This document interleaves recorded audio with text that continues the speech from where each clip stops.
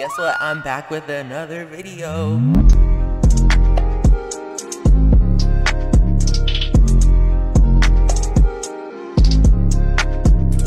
gonna be teaching you guys how to do a 2D logo. Yeah, let's get into it.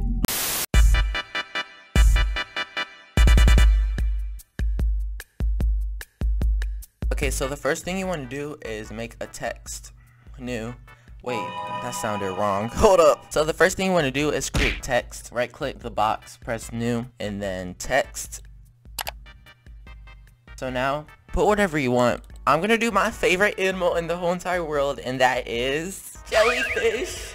I love me some jellyfish.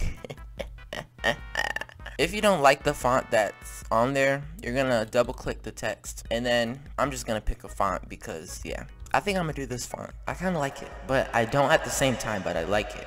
If you don't want the color, we're gonna fill it with whatever color you want, and then center your text. So Control Alt Home, and then Control Home, and then it's gonna center.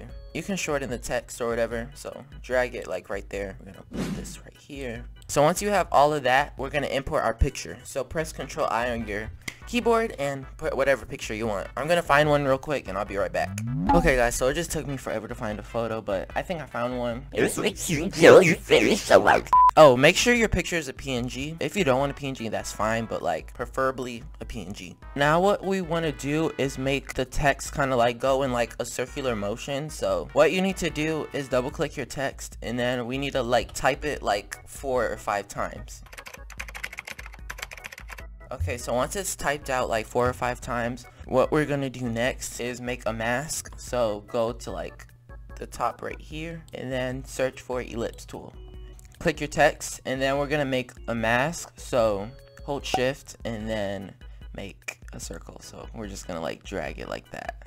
And it should look something like this. Next thing we want to do, if we want like the text to be like in that circle shape, click this arrow right here, go in this section, press text, and then path options, and then the path should be on mask 1, and then it's in a circle. Once you're happy with your text like that, we're gonna press P on the text again, and then we're gonna center it with the image that you have. So we're gonna make it rotate. So go back to your selection tool or whatever, and then you're gonna hold Y, and then we're gonna move this anchor point right here because we want it to be like centered when it spins, because if it's not centered, then it's gonna look all janky. Once you do that, we're gonna basically just animate it now.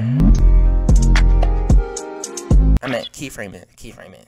Don't get too excited.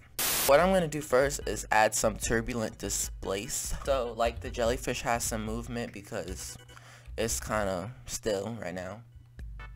Displace. Mount at 6. Click right here. Hold Alt, press the stopwatch. Pop up right here. Put time, that, and then 5. And then it should do something like this. Oh my gosh, it's so cute. Once we have the turbulent displace, make the text rotate. So press R on the text and then press the stopwatch. And then we're gonna go like to the end, and then we're gonna rotate it some, but not too much because you don't want it to go too fast. Okay, so that's good right there. So once all of that is set, we're gonna make it zoom in. Hold shift, select both of them, and then pre-compose. Click the stopwatch, go like right there, and then we're gonna put our scale to 0 in the beginning, and then it should do this right here. But what we're gonna do is add a graph so it won't be stiff, because stiffness is no. So hold shift, click both of your keyframes, and then click keyframe assistant, easy ease, and then we're gonna click this graph editor button, and then we're gonna do something like this with our graph, and then it should look something like this.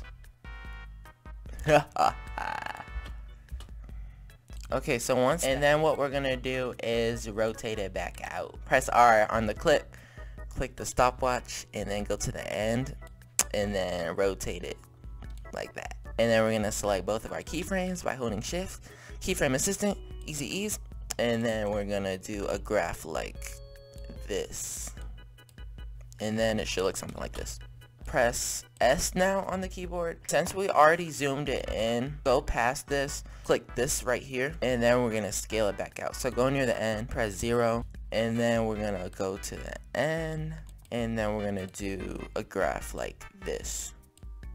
And then we should have this. And then you're basically done, but I'm gonna add some extra things to it. So pre-compose this clip, duplicate this layer right here, add some deep glow for the background. I'm gonna add some echo, so duplicate this layer again, and then echo. And then basically it's just gonna have like that echo effect. I'm gonna change this starting intensity.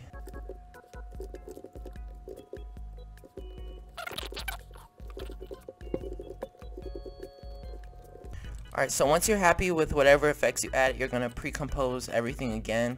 And then we're just going to add some pannings. Alright guys, so now the logo is done. I know, it was very easy, very simple. Thank you guys so much for watching. I hope you enjoyed the video. And I'll see you guys next year, 2024. Like, hope you guys have a good rest of your day. Love you. Yeah.